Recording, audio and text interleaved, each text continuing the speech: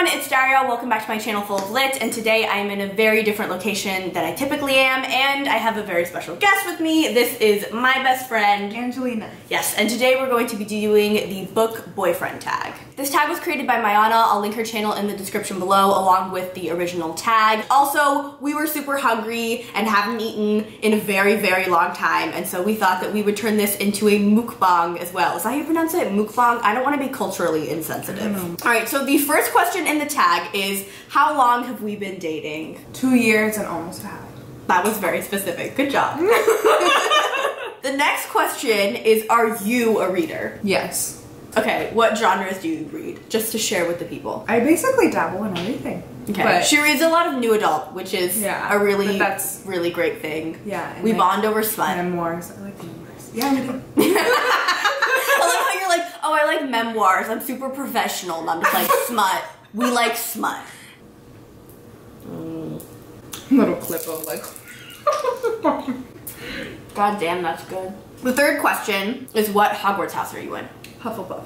Yes, just like me. Hufflepuffs are superior. Okay, which houses, like rank them in terms of like which ones are objectively the best? I'll go first. I think Hufflepuff and Slytherin are the superior houses, and I think Ravenclaw is like third and Gryffindor is fourth. I like Gryffindor second. I've never been a Slytherin person. Wow. Not to hate, but like the Slytherins I've met have been shady with me. Wow. I can't believe I have a Gryffindor apologist as a best friend. I think this is gonna be the first book boyfriend tag where we like break up in the midst of it. Oh god. This question is, what is my most anticipated book, either from 2018 or 2019? I remember you talking about that one book about color and skin. Oh yeah. Yeah, and so I know that that's one of your anticipated. There's this book that's coming out. It's basically set in this world. Well, I was about to say set in a world where racism exists, but it's about this procedure where you can pay to get someone be turned white. So in the book, this father decides that he wants to get this procedure done for his biracial child, and he has to try to scrape up a bunch of money in order to pay for the procedure. And it's like a very satirical look into like racism and prejudice in our society. I don't even remember the title, so I'm gonna give you that one. The next question is, what was the last book I read? Well, the historical romance, like after the Duchess deal. Yes, The Governess Game. The last book, as of this moment, the last book that I read was The Governess Game. It was a historical romance. It was smutty. It was great. Number 6 is, what's my favorite book? I have a few, so if you get any of them. The Seven Husbands of Evelyn Hugo? Yeah. That's true. Don't you like The Six of Crows? I do like Six of Crows. Oh, well, Pride and Prejudice. How could I forget? Yes, I was waiting for that one. Pride and Prejudice. You're doing really well, but I would expect that. She's a good listener.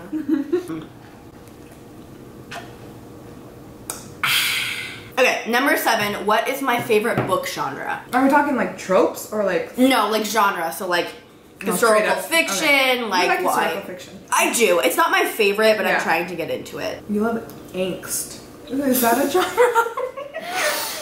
Yeah! I mean, angst counts, that's true. I'm a whore for pain. Yeah. Are you into YA? I mean, like. So yes, I primarily read YA, new adult. And then within those genres, they're like subgenres, so like YA fantasy, YA contemporary, new adult. New adult is mostly just contemporary romance. I haven't read a lot of like new adult sci-fi, have you?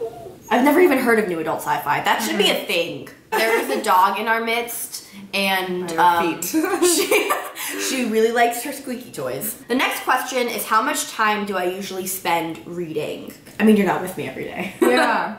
I definitely think that it depends on your schedule, because there's some days where you spend 3 days reading non-stop, and then there are some weeks where you haven't read anything.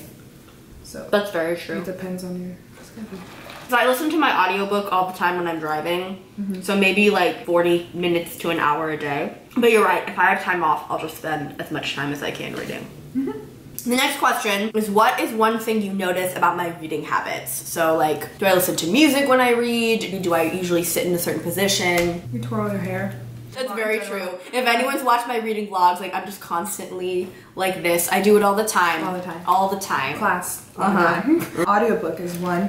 Like you do it when you drive, when you work out, when you walk places. You always say that you'd come into class listening to an audiobook. The next question is, what book should I read sometime soon? So I think you're recommending a book to me. Oof. I feel like I'm usually recommending things to you. because I haven't had much time to read. Yeah, you've been really busy. So I've been reading what you've recommended. Yeah, like you just recommended The Kiss Quotient to me. So the next question is, what book would you consider reading? And I think this means, like, out of the books that I've recommended to you recently, besides The Kiss Quotient, which you just said, like, what is a book that you were interested in? I'm trying to remember all the ones you've been telling me about. I do want to read the Seven Husbands one. I don't know if you have to answer this question for you or for me.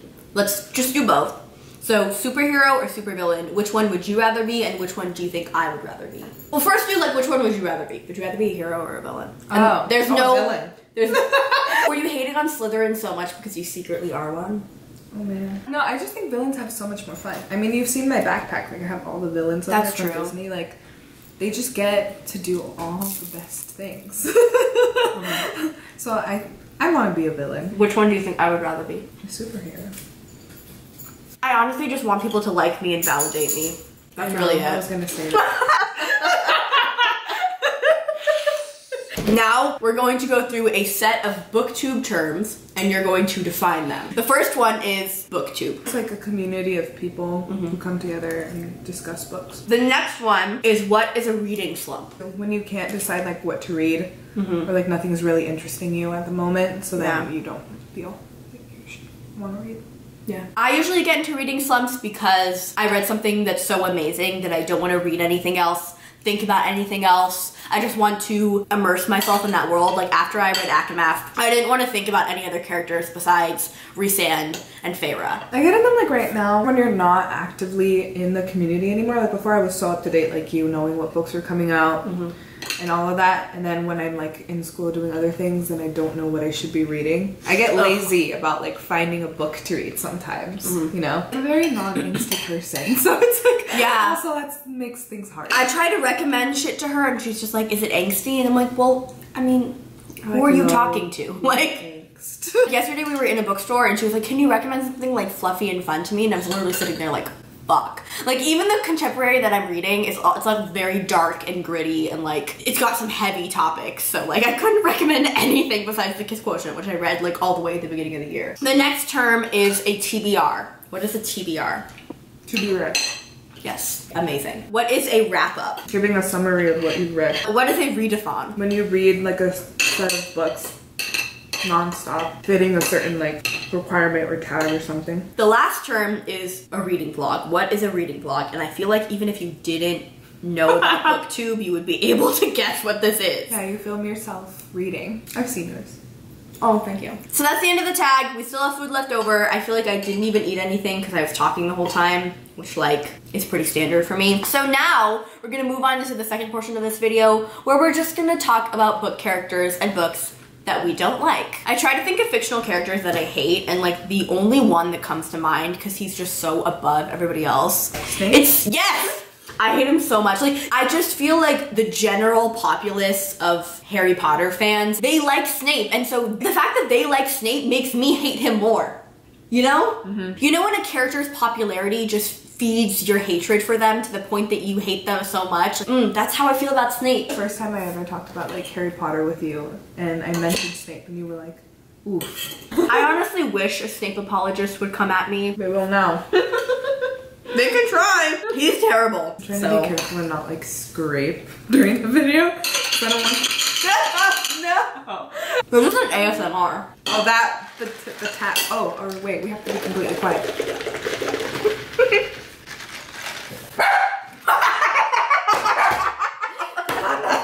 She didn't like the sounds. See, this is why I said in my Q&A that I prefer cats over dogs. So I've talked about my most hated character. Now you tell me about a recent character that you hate, and it can be books, movies, TV. So after you got me on the Elite bandwagon. Elite is this Netflix Spanish teen show. I'm making everybody and their mother watch this show because it's phenomenal. Literally. Spoilers for Elite, by the way. If you have not watched the show, don't watch this. Yes. Marina dies, and thank the fucking Lord that she did. Like, I remember at the end of episode 1, you see her under the sheet and you're like, oh no, like that sucks. You pity her for the first episode. And then by the second and third episode, you're like, thank God that fucking, yes. The thing about Marina is that she single-handedly fucked over everybody in that show. I hate her more than Blue. because she just... Really? Yeah. Only because, I mean, like, how can you not hate someone who's, like, the star of the whole show? That's true. Like, she's a central focus, and, like... If someone's a main character and you don't like them, I feel like it's worse than if someone's a side character and you don't like them. Exactly. Like, okay, you like... have to deal with their assets. Like, let's talk about book series that we have no intention of reading, ever. What's that one series we usually talk about? Throne of Glass? Yes. The Raven Cycle. Oh, yeah. Don't care. Thank you. I read the other series that she wrote. I hated the ending to that 3-book series. I won't spoil it, but either way, it was redundant. It kind of went full circle in like a whole bad way. I hate when you like solve one character issue, but then another character ends up having the same issue, and it's like, what did we just read the whole 3 So she just like rehashed the same plot lines? After I read that, I was like, okay, this is a horrible cliffhanger, and like, not about it.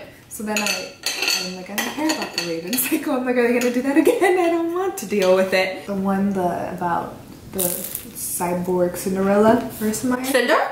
Yeah. I remember getting the first book when it first came out and it was brand new. And then I just always get lazy to think about reading it. Like, I'm intrigued by it. I don't really have like a shitty comment about it. Yeah. But it's just one of those series where you're like, oh, it's a nice idea to think I'll read it, but... Then you don't. Yeah, you're like, I got other books to go through. Yeah. It's always one of those series where I look at it. I literally look at it and I'm like... You're just like, oh god, someday. Yeah. Your dog is licking my foot. I'm telling you, she has a foot fetish. Now that we've discussed characters we don't like, book series that we're not a huge fan of and don't really want to read at the moment, let's move on to things that we like. Who are some of your favorite book characters of all time? Archer's Voice. I just love it because it's about this guy who has a disability and no one knows what his real story was or how it came to be. And this girl who's like new to town, I guess, and kind of the evolution of their relationship. But he's just like a really sweet character. I guess it's the one real angsty book like I've ever been into. It's so angsty. Yeah, there's like so many plot twists, but I just think it's a sweet relationship, all in all. It's one of the only like smutty books that I've read that doesn't have an alpha male character. He's a soft boy.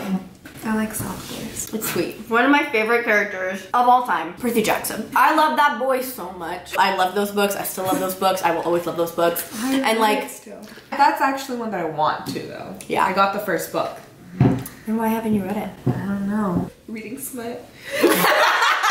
Oh, the series. The Deal, remember? So we're talking about the Off-Campus series by Elle Kennedy. It's a new adult sports romance. There's 4 books in the series. Every single book follows a different male hockey player and his love interest, and it's like dual POV between the guy and the girl. They're super cute. They're not too problematic. We're talking about the second book. Angelina's talking about the second book called The Mistake. The main character, John Logan, people call him Logan. He has an alcoholic father, and you really like that storyline. Yeah. I like it because I like when YA books and new adult books tackle real life situations. And they try to make it non-stereotypical of like the issue. Mm-hmm. They actually try to make it like a bit more realistic. But I just remember like really liking his character in that book. I feel like the guys in those books are like, they're soft boys, but they're soft boys inside of a hard shell, which I also like. Let's talk about some ladies that we love. Ginny Weasley. This is shocking to most people, but Ginny Weasley is my favorite female character from the Harry Potter series. I like her more than I like Hermione, which is not a popular opinion amongst Booktube or really anyone. No one really likes Ginny, but I fucking love her. I'm blanking on my female characters.